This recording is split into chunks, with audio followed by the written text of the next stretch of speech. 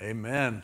Well, have a seat. It's good to see you all tonight. I'm amazed that this many people came out on the week of Easter. I'm proud of you.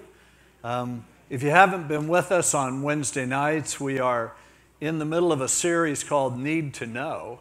And each Wednesday, we are just going through different aspects of our faith and Christianity, looking at what the Bible says about them so that we can kind of have a well-rounded understanding. Now, a part of my intention in doing this is that after it's all over, I want to have these studies available to people so that at any place along the way, if somebody comes to the Lord or they're new to church, that they can begin to listen to these studies, and we'll eventually put together a study guide that includes all of the handouts that we give out for these. And so you're kind of here seeing it in person, and it's something that I want to end up making available to people so that they can always get a good summary of what do we believe, what does Christianity teach. So on Sundays, we're always teaching from a text of Scripture, but on Wednesday nights during this series, we want to get a big picture of the different things that the Bible says. So our topic for tonight is the church. The word church in Greek is ekklesia, and it's the word kaleo, or to be called, and ek, which means out of. So the description of the church that at least comes etymologically from the term itself is that people who are a part of the church are those who are called out. Called out to what? Well, called to be special. Feeling that there's a special call that God puts on our lives that then allows us to function in a way that's different than every other institution, every other organism, every other way of doing life.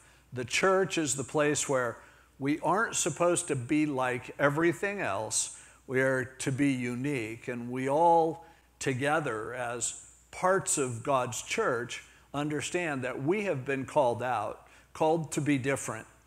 That means the church shouldn't totally resemble any other organization. It shouldn't look like a business. It shouldn't look like a social club. It shouldn't look like a charitable organization.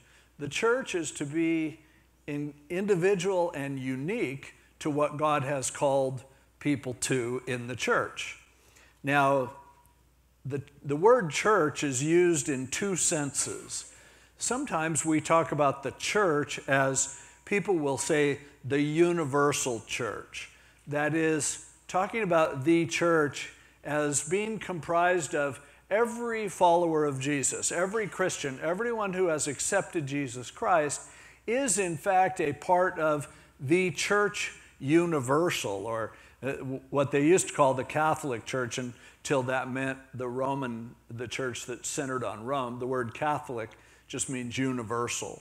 So there are places in Scripture, I mentioned in Matthew 16:18, where this is the first mention of the church in this respect, in this regard, in the New Testament.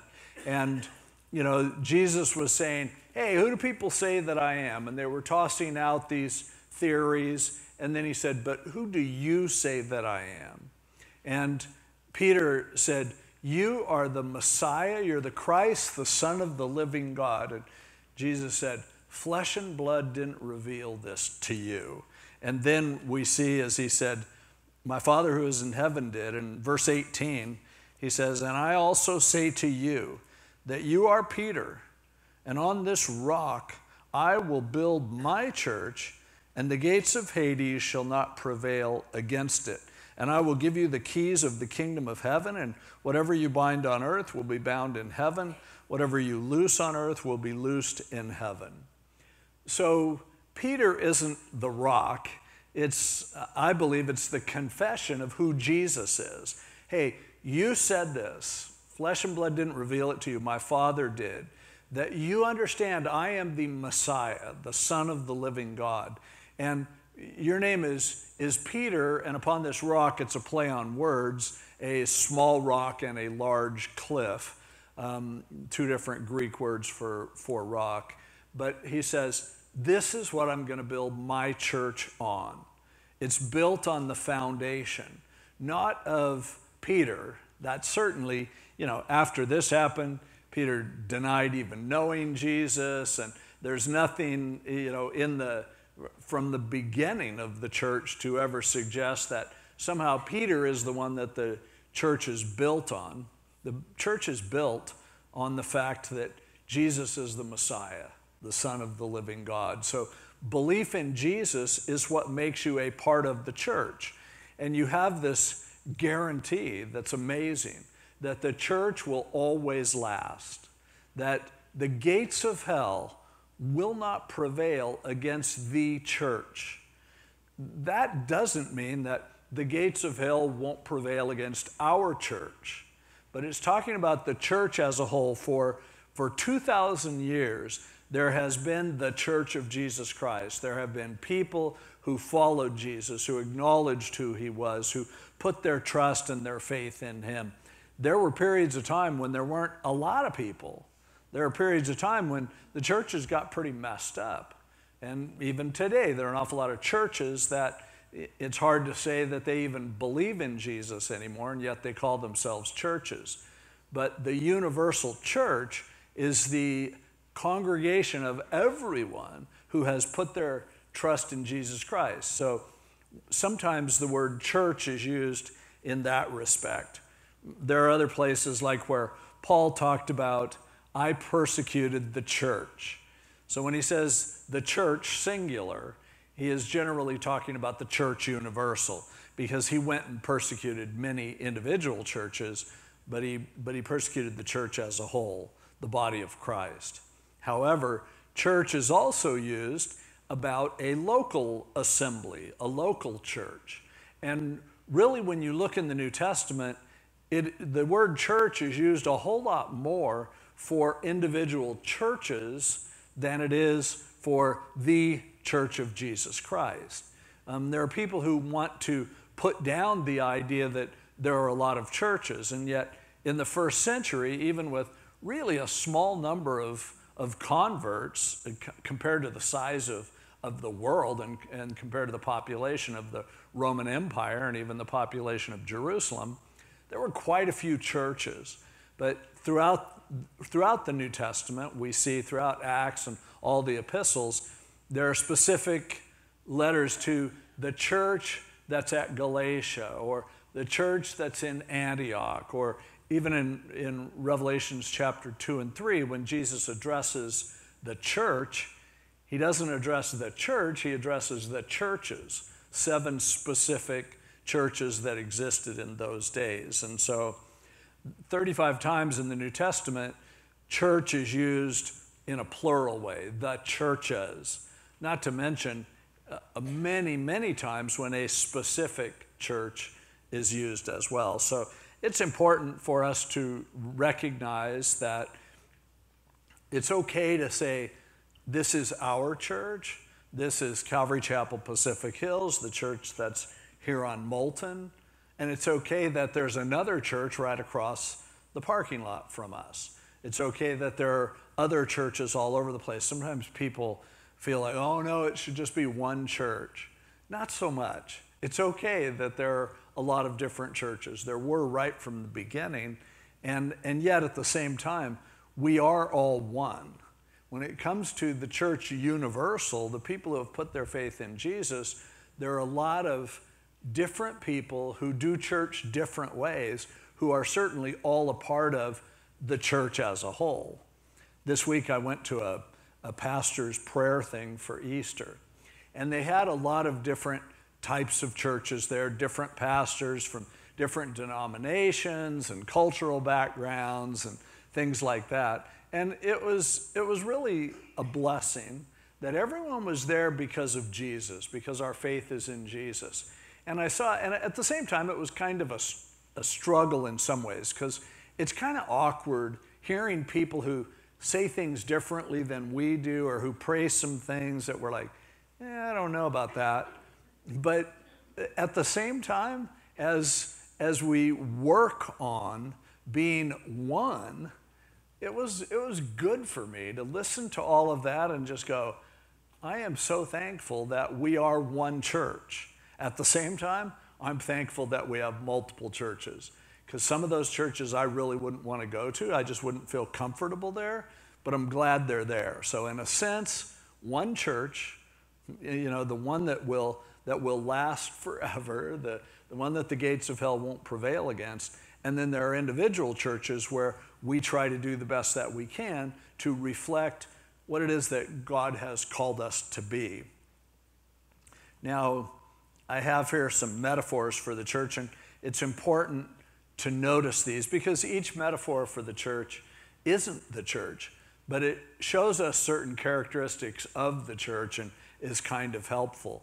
The church is called the bride of Christ over in Ephesians chapter 5. And if you're so inclined, you can turn over there. I'll turn to some of these scriptures. Some of them I won't for the sake of time. But in Ephesians 5, verses 22 and 23, it says, "Wives, submit to your own husbands as to the Lord, for the husband is head of the wife, as also Christ is head of the church, and he is the Savior of the body. Therefore, just as the church is subject to Christ, so let the wives be to their own husbands in everything." And so he shows here that, and then husbands, love your wives just as Christ loved the church and gave himself for her, that he might sanctify and cleanse her with the washing of water by the word, that he might present her to himself a glorious church, not having spot or wrinkle or any such thing, but that she should be holy and without blemish.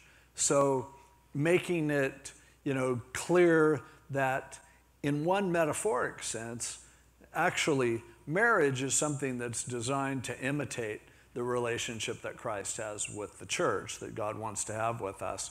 But as a result, the church is called the bride of Christ, and that's one, and you can see in this passage there are certain ramifications of that, and all the way down through the rest of that chapter, he says it's a mystery, but I speak concerning Christ and the church when he's talking about marriage. The church is also called a building, and in some respects, the building seems to be seen as a temple. In 1 Corinthians chapter 3, a passage that many of you are familiar with, beginning with verse 9, he says, "For we are God's fellow workers, you are God's field, you are God's building. According to the grace of God, which was given as a master builder, I've laid the foundation, and another builds on it, but let each one take heed how he builds on it. No other foundation can anyone lay than that which is laid, which is Jesus Christ. If anyone builds on the foundation with gold, silver, precious stones, or wood, hay, and stubble, your work will become clear in the day."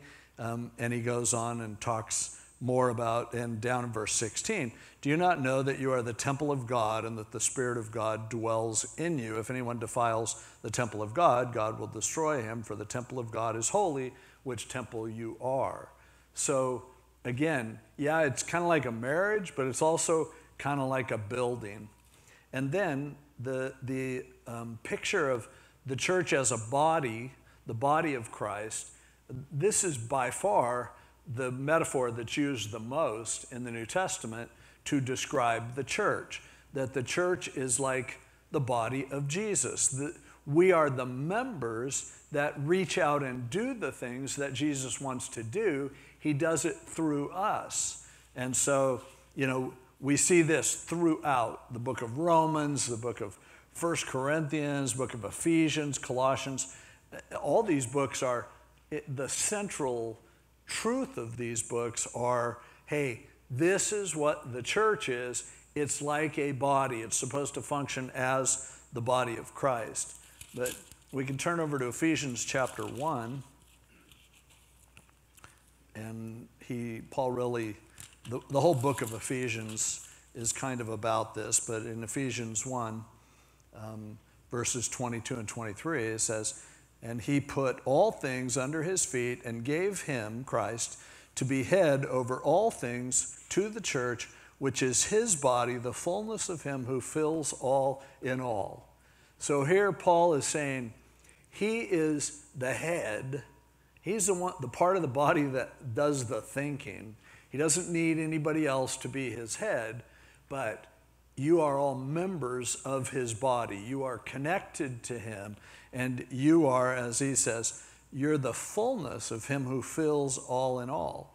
So the church is the body of Jesus Christ. Now this is talking about the church universal, but it also applies to every individual church body as well, because the body here is we are trying to do the things that he calls us to do. So as we reach out and minister to people, it's him reaching out and ministering to people. As we send people off to the mission field or down to Mexico to be able to minister to orphans down there, as we have people working technically to make it possible for our studies to be heard all around the world, and everything else that we do, the ministering to children, everything that we do as the church, we're doing it because we do it as a representative of Jesus Christ, and we are to function like a body in so doing that. So those are three basic metaphors that the scriptures use extensively.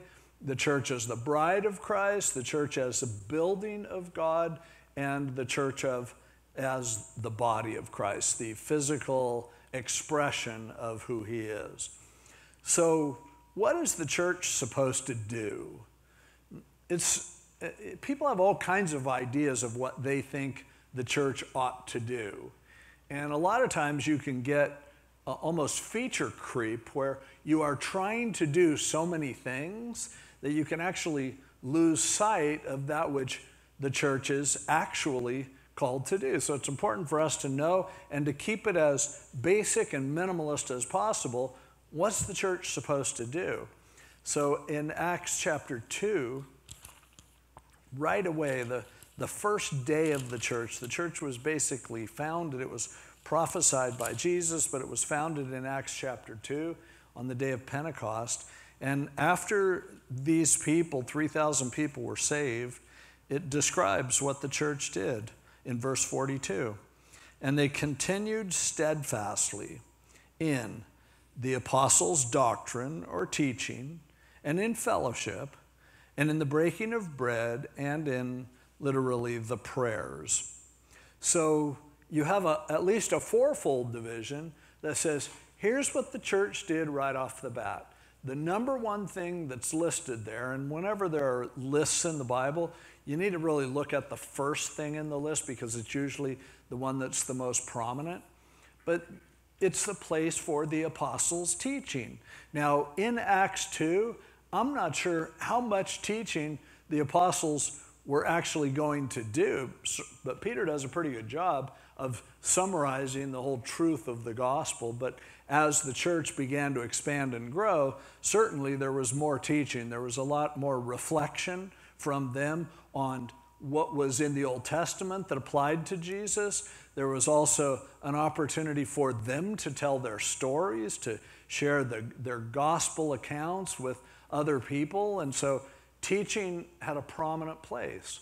There are some people who would say, well, you know, we have books, we have podcasts, we have, radio. There are all kinds of ways for us to get teaching. But teaching is a gift that God gives to the body. And as a result, there's a particular call, and you can see this in Romans and Ephesians and 1 Corinthians, that there is a gift of a pastor teacher, as Paul states it in Ephesians, that this is your calling to teach specifically. And I really believe that even though there may be a lot of teaching out there, the job for people to come together, to be taught together, that's really important. That's something that was important on day one. I believe that's something that has throughout 2,000 years of church history. It's still a core of what we do as a church. And it has to, later on in the book of Acts, when they were having an issue in Acts 6 with some of the Hellenistic Jews were complaining that their widows were not, being taken care of sufficiently. the apostles stood up and said, look, it's not our job to help feed people. So you pick some people who want to do some of that kind of stuff, because it's certainly important, but we need to devote ourselves to the word and to prayer. And those are the priorities for a pastor. Not even counseling, not even all the other things that we do that are good, not even evangelism, primarily teaching the Word of God and spending time with the Lord in prayer is the core of what the church actually does, and one of the reasons why the church is so necessary. But the apostles' doctrine or teaching, and then fellowship. See, that's something that you can't get without coming. Fellowship is how you get connected with other people, how you end up making friends, you end up making connections. It's one of the reasons why for our church we really try to get people involved in small groups. Small groups aren't just another opportunity for someone to teach you the Bible. A small group is a chance for you to get to know each other, to pray for each other, to share your life, to be able to get close to people. It's in fellowship where you begin to see yourself in a more realistic way too, because if people get to know you, then they're able to tell you things that you might not even really be crazy about hearing, but it can be so helpful. We encourage each other. Friendships are so important. There are a lot of people nowadays who they just want to be taught and bug out because they've been burned by fellowship in the past. Fellowship is an important thing that the church does, and fellowship happens better in the church than it does anywhere else. It takes an effort, just like everything else, but that connection is not to be downplayed. It's something that is vitally important to us as the church. And then he says, fellowship, and in the breaking of bread. This was most likely because just having meals together would fit under the fellowship label. So he's probably talking about celebrating communion and the various, ordinances of the church, communion and baptism, things like that. It's one of the things they did. The first day, on the day of Pentecost, they baptized 3,000 people. So this was important. Jesus told us to celebrate his body and blood in communion and to do it in remembrance of him until he returns and does it with us. So I think sometimes in a casual, low church evangelical tradition, maybe we don't make as big of a deal out of celebrating the body and blood of our Lord and participating in communion as we should. We try to do it, every month on a Sunday, and we always do it once a month on our Wednesday night together as well. And we will celebrate it as well at the Good Friday service. But communion matters. I don't think that communion is some magical thing where the transubstantiation is what they call it, what the Catholics believe, that the bread actually turns into his literal body, and that the juice, when you bless it, it turns into blood. That the official dogma of the Roman Church is that if you take that communion after the priest blesses it and look at it under a microscope, it's blood. It's the blood type of Jesus. To me, we've rightfully gone, come on, that's crazy. But at the same time, I think sometimes they have it over us in terms of at least it's a big deal to them. And we can sometimes think of it as being not a big deal. It was a big deal to the early church, I think. I remember one time I was telling the guys today that I was up at the conference center and they had the elements of communion by the back door. And they said, hey, if anybody wants to take communion, you can grab it on your way out. That's probably not quite, the spirit of what communion is really supposed to be. So, and then again, they did the apostles' teaching and fellowship and breaking of bread, and then the prayers. For them, the prayers were probably a reference to praying the Psalms together out loud. That was a huge part of the worship within within Judaism, and then that was carried over into Christianity as well. But prayer is an important part of church. That's why we always pray at least a few times during every church service. But also, probably what is our closest analogy to this in the way we do church is when we worship God, when we sing those songs that praise Him. To me, that's an important part of the service. It's not just preliminary. It's not just like, let's get this over with. It should be something that we go, wow, this is something that we as the church can do together. It's very important. It's not something, worship is not something to be listened to and then we go, I think that was a little flat. Or why do they have that singer? Or, oh, look how they're dressed. Or, I don't like that song. Or this is too loud or too soft. It's like, I'm sorry, but that just shows that you don't have a clue about what worship is and the fact that worship is a sacrifice. And it's about those words of praise to God. It's that formal joining together in prayer that worship is about. It's not American Idol. It's not something that you can just kind of rate. It's not something that is preliminary to the service. So if you don't like it, you can just skip it and show up for the word. No, it's an important part of the church, and it's something that it's why tonight, even though this is a class, and even though I really, feel driven to get through a lot of material because I want to cover the things that you need, but we start with a couple of songs of worship. That's what we do. And then Anson prayed after that. So we'll do everything except communion tonight, and Friday day at noon, we'll also celebrate communion. These are the central things that the church actually does. Now, turn over to Ephesians chapter 4, and we see Paul giving us an important and helpful perspective on church and what church is supposed to be. Ephesians 4, beginning with verse 11, he's talking about Jesus, who ascended into heaven. And he himself gave some to be apostles, some prophets, some evangelists, and some pastors and teachers for the equipping of the saints, for the work of ministry, for the edifying or building up of the body of Christ, till we all come to the unity of the faith and of the knowledge of the Son of God, to a perfect or mature person, to the measure of the stature of the fullness of Christ, that we not be children anymore, being flaky, but we speak the truth in love and grow up in all things into him who is the head, Christ, from whom the whole body, joined and knit together by what every joint supplies, according to the effective working by which every part does its share, causes growth of the body for the edifying of itself in love.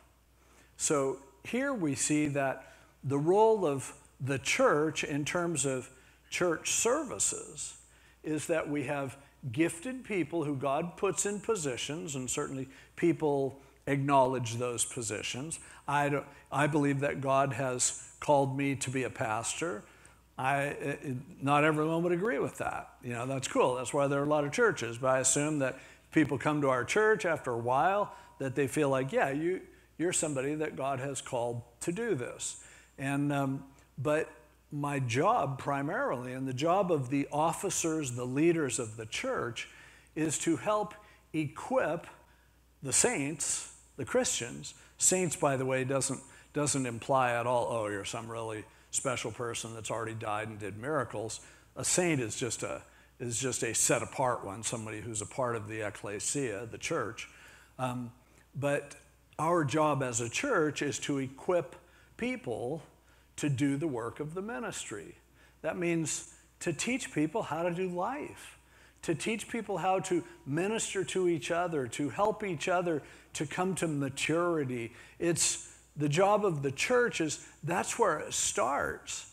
But ministry continues through all the people who are a part of the church, all the people who love Jesus, are in a relationship with him, that the church central can give us the tools that we need, can give us the perspective that we need, that the Holy Spirit working through gifted people helps us to figure out how to do life. And all of that ultimately becomes, we're all parts of the body. We're all members of the body. We all have things that he's called us to do. But the church is the core of where that equipping comes. So as opposed to just giving information, like just teaching, it's the practical application that is shared with people to say, okay, here's what the Bible says, here's what it means, but here's how that can work in our lives. And so that, too, is a really important part of what the church does. So why is the church even needed? Because there are a lot of people who say, look, I believe in Jesus, I've accepted him as my Savior, I know my sins have been forgiven, I know I'm going to heaven. Do I really need to go to church? Is it that important?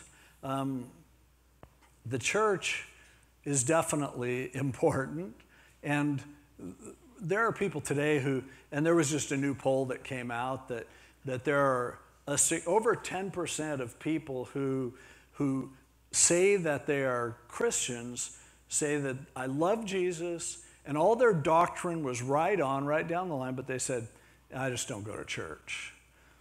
About half of the people in our country, most of whom identify as Christians, don't go to church at all. But the thing is, in the Bible, there are no independent people. I had somebody that I used to support who was a missionary, who loved going out and sharing the gospel, but he really didn't want anything to do with the church. He wasn't trying to get people to go to church. Even when he was home, he wouldn't come to church. He saw himself as a lone wolf, as a guy out there, as an evangelist, and yet, in reality, he had no heart for the church, no real need to connect to the church other than to get money from church. But it was sad, because you cannot be healthy. You can't have biblical ministry. In the Bible, there was no such thing as somebody who's just a personal evangelist, but they're not really, they love Jesus, but they're not really into church. Everything that happened, even when churches were really messed up throughout history, where God works is in his church. There isn't anything outside. There's nothing independent of church. Frankly, I think one of the great problems that's happened in church history over the last 100 years is the development of so-called parachurch organizations, where instead of a church doing educational things, doing missions things, doing evangelical things, now you have independent corporations that solicit the support of all the churches, and they aren't really out of a church, connected to a church. Some of them might be, but most of them not. But it started with missions organizations. It used to be a church would send out a missionary. Then you got to where, there are these big organizations that, let's just let them do it. We'll just send them money, and that way we don't have to mess with, the mission field.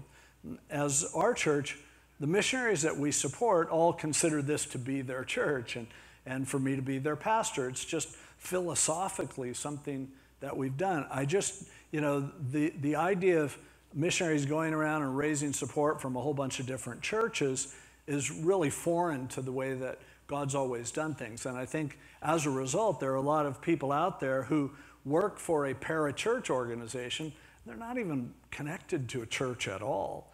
That certainly isn't healthy. Again, 10% of the people say they love Jesus, but not the church, even though they're doctrinally sound. But, I read somebody who said, that's kind of like saying, I really love my friend, but I hate his wife. It's like, okay, you could do that, but how long is that going to last? How deep is your friendship going to be with your friend if you hate his wife? By saying, I love Jesus, but I hate his bride, that's like, he takes that very personally, I'm quite certain. So, as a Christian, as a member of the body of Christ and hopefully as a member of an individual assembly of the church as well. By the way, church isn't a salad bar where just, I'll go there and get this, and then that night I'll do this, and I'll go over there and check that out, and sometimes I listen to this. The very nature of the church is that there is an interdependence, that we're not just freelance, that we are a part of a body, we're a part of a group that says we are doing life together. We are serving Jesus together. We are following him together. It's not, again, it's not like, hey, maybe you like going to the movies at, that theater where you get to sit in the recliner chairs and everything, which is cool. But then if you're like, you look on there and you go, nothing's showing that I really want to see. So maybe sometimes I go over here. Maybe I'll go to the Irvine Spectrum. I'll just go wherever the movie is happening that's at the time that it works for me. That's not the way church is supposed to be. It's not a show. It's not entertainment. It's not something that is like, yep, I'll dabble here and I'll dabble there. I'll nibble here, I'll nibble there. The church is to be the center of our lives. And so, but what is the responsibility of Christians to the church? One of the first things is, and Hebrews 10:25 talks about not forsaking the assembling of ourselves together, as is the practice of some. So one of the important elements of being a part of the church is to actually go to church, is to attend regularly. There are some people who can't do that for various reasons. I'm thankful for our technology that allows people who are shut-ins or people who live in another part of the world and don't have fellowship around them to participate with us in worship. I'm grateful for that, but at the same time, attending church matters. It really does. It just shouldn't be, when I get around to it, I try to get there. I'll be there at Easter and again at Christmas. That's not, you owe the church more than that. I'm not saying you owe me more than that. If somebody really doesn't like attending our church, I would want them to regularly attend someplace else. Just find a place that you go, this is important enough to me that I am going to do this. I am all in with this body. And so again, as Paul warned in Hebrews, there are some who just decide, we don't need to go. We need to go to church. If we are not going to church regularly, we are in disobedience to the head of the church, which is Jesus. So that's first of all. In 1 Corinthians chapter 12, and you don't need to turn there, but as I put here, you need to appreciate the gifts of others. In 1 Corinthians 12, Paul talks about the fact that everybody has different gifts. And you cannot say, because you have a different gift than me, I don't need you. And he uses the example of the body about how, and it's interesting that the whole idea of a church member comes from a body member. It's like you are a part of the body, your hands or feet or legs or lungs or eyes or ears or whatever. And Paul says there in 1 Corinthians 12, and you can read it for yourself, hey, every part of the body needs every other part of the body.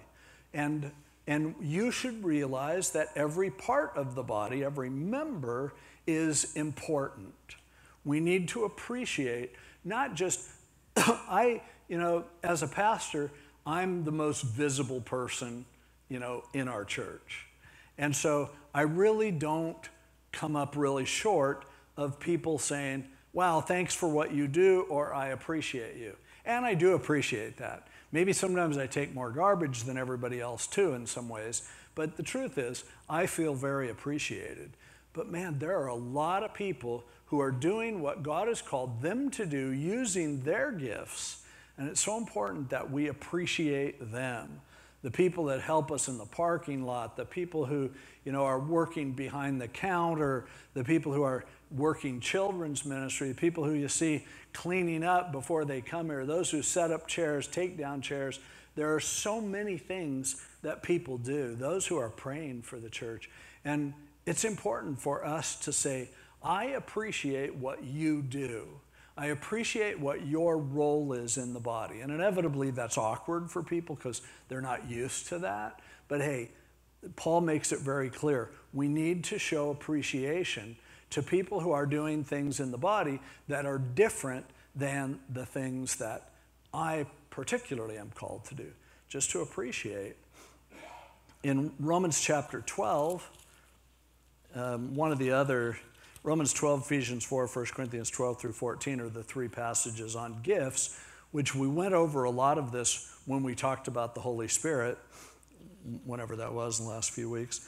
But in Romans chapter 12, beginning with verse 3, he says, "For I say, through the grace given to me, to everyone who is among you, not to think of himself more highly than he ought to think, but to think soberly, as God has dealt to each one a measure of faith.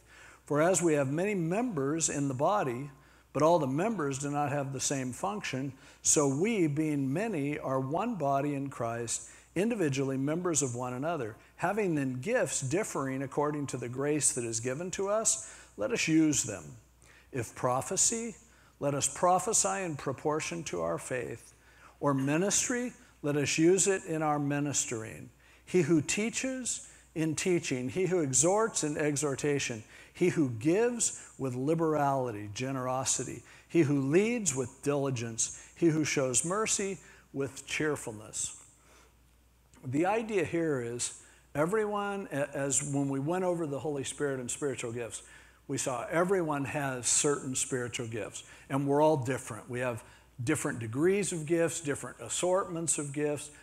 We each have a responsibility to not only appreciate the gifts of other people, but to use the gifts that God has given us, and not only just to use them, but to use them passionately and in a disciplined sort of way, that if this is your gift, you need to go full on for that. That's a responsibility of somebody who's a part of the body of Christ, is to find out what your gifts are, which a lot of that is by prayer, but also by just experimenting.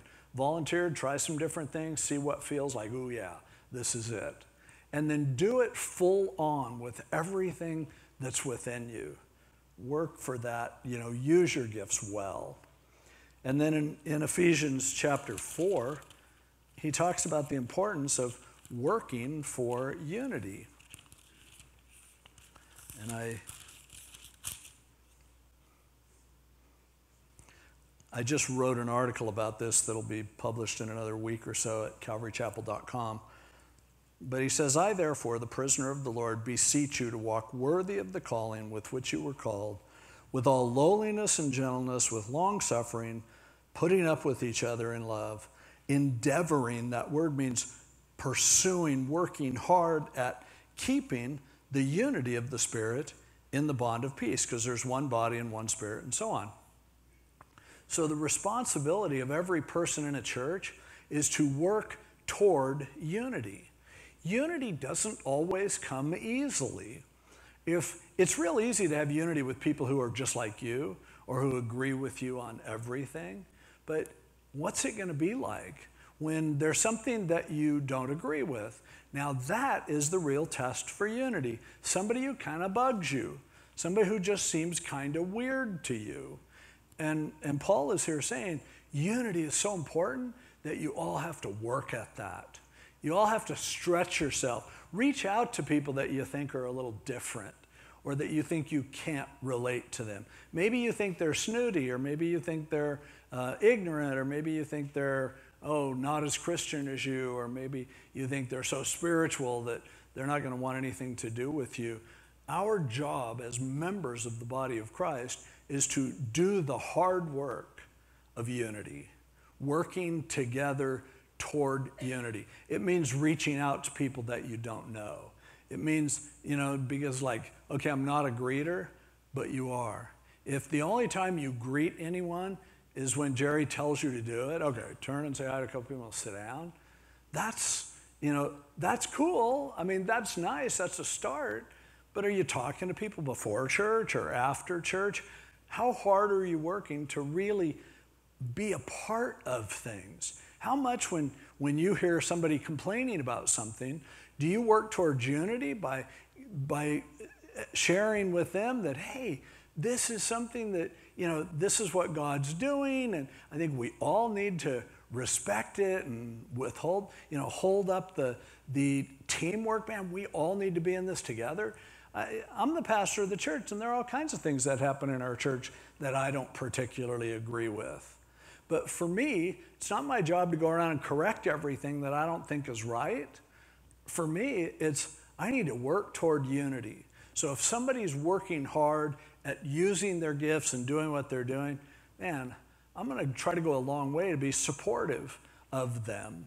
And again, as the pastor, maybe I'll offer a little bit of input or something, but it's not easy to work with a bunch of people who are really different, many of whom have various agendas, many of whom are, they just want your church to be like their old church, or, they may even have particular sins that are blocking their objectivity. They may have certain hurts from their past that affect how they can see things clearly. But if everyone in the church isn't working toward unity, as Paul says, you're not going to have unity. And therefore, the one thing that Jesus prayed so passionately in John 17, his high priestly prayer, was that we would be one.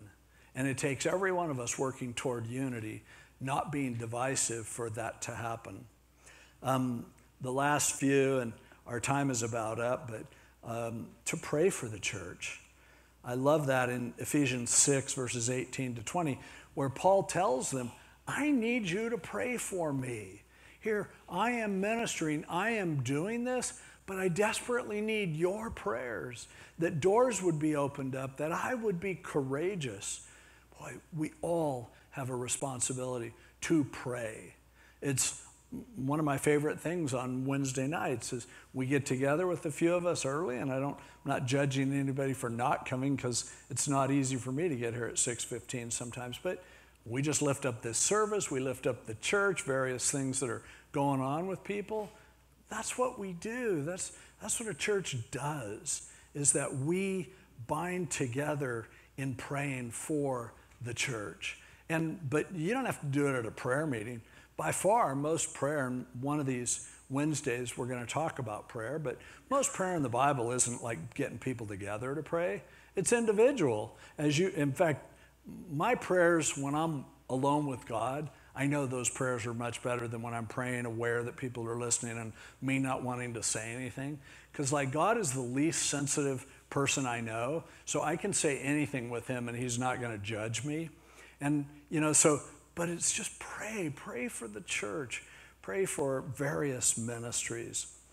Philippians 4:4, Paul says, rejoice in the Lord always, and again I say rejoice. It's one of the themes of the book of Philippians, which was written to Paul's favorite church, is you as a member of the body of Christ, you as a church member, you have a command that you are to rejoice, that you are to find ways to have joy.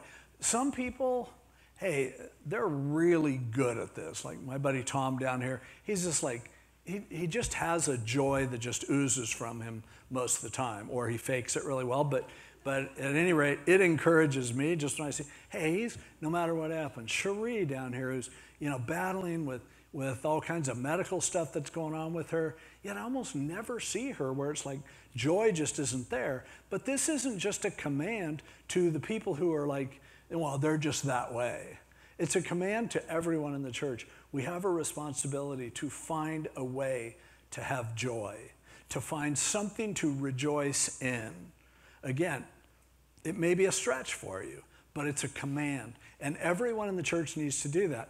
Do you understand what it would be like if everyone who came to church who didn't know Jesus yet would look and go, these people are really happy. I'm not talking about a fake happy, not like just, falling on the ground and laughing in the spirit or something. I'm just talking about like, wait, do you believe that God is in control and that he has blessed you and that there are reasons why you are optimistic? There are things that you're looking forward to. Joy. Nehemiah said it. The joy of the Lord is your strength. They had read the law and the people were all bummed because they're like, man, we're breaking all these commandments. And Nehemiah said, stop it, man. Don't mourn and weep. The joy of the Lord is your strength. If the devil can kill our joy, can stuff our joy, then he has our strength. So for every one of us, as members of the body of Christ, we don't just have a thing where, boy, it would be really good if we were joyful. We're commanded to find a way to express joy, to emanate joy, to emit joy. If today you don't feel joy, then there are some huge things that God is doing that you're ignoring. You're allowing circumstances to steal your joy. If the church is going to have the power that Jesus wants it to have, is partly going to be, and in Philippi, there was already persecution, there were already trials and difficulties, and yet he's going, you guys need to be happy. Not the joy, joy, joy, joy down in your heart to stay. A joy that emanates from a person that it looks like, wow, you must know something that I don't know. Because I'm thinking about everything that's going on and I'm just bummed. Don't you know that this happened and that happened and the other thing happened? Yeah, but I know a lot of other stuff too. A lot of reasons why I know that my God is good, that he loves me, that he has great plans.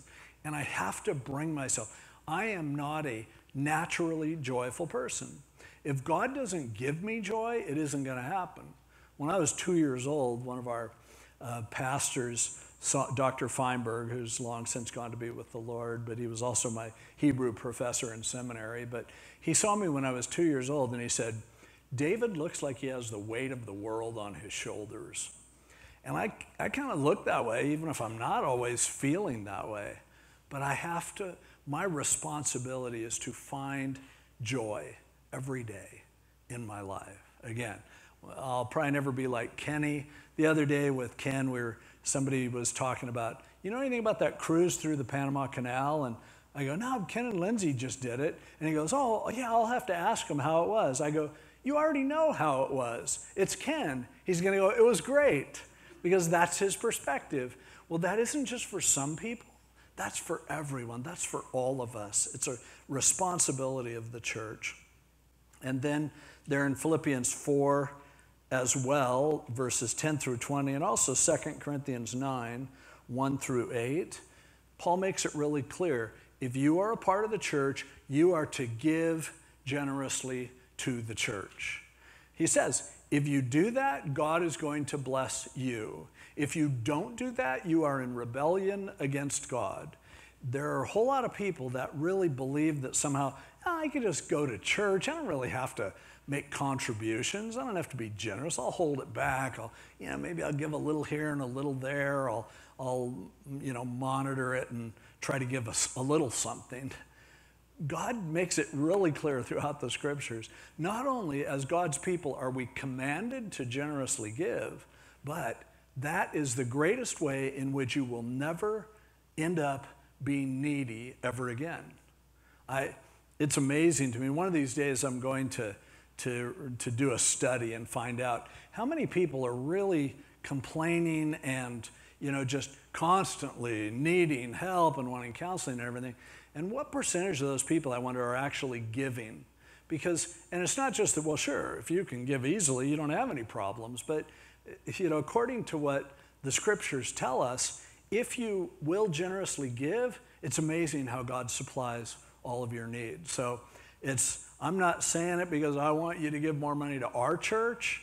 I would tell you, give money somewhere, whatever it is that you feel God leading you, but give, because that's what you're supposed to do as a member of the church.